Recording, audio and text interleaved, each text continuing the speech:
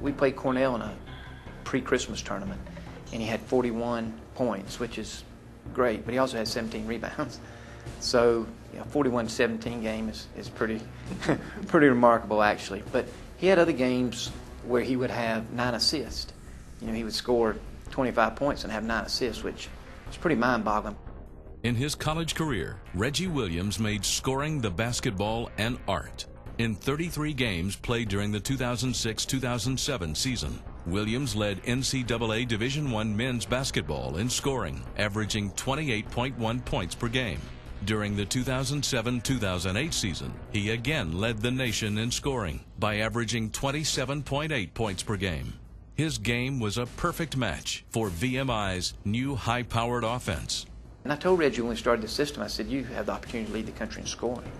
And didn't think he would do it, but he certainly proved that he could, and I'm very proud of him.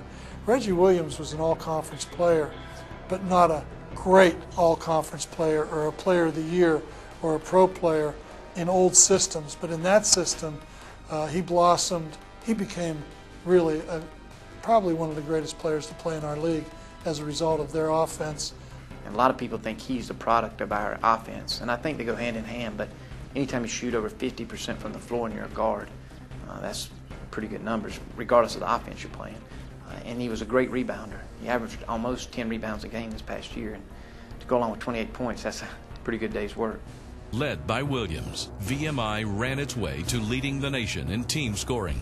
In 2008, Williams became VMI's and the Big South Conference's all-time leading scorer and is only the 9th player in NCAA history to lead the nation in scoring twice. A.Z. Reed, who's his counterpart, who played along with him, was a great player, but they just happened to come along at the same time. But scoring-wise, I think, the statistics prove that Reggie's the most prolific scorer ever to play, but he's also a great rebounder, a great teammate, and let us accomplish some things that we probably wouldn't have done without him.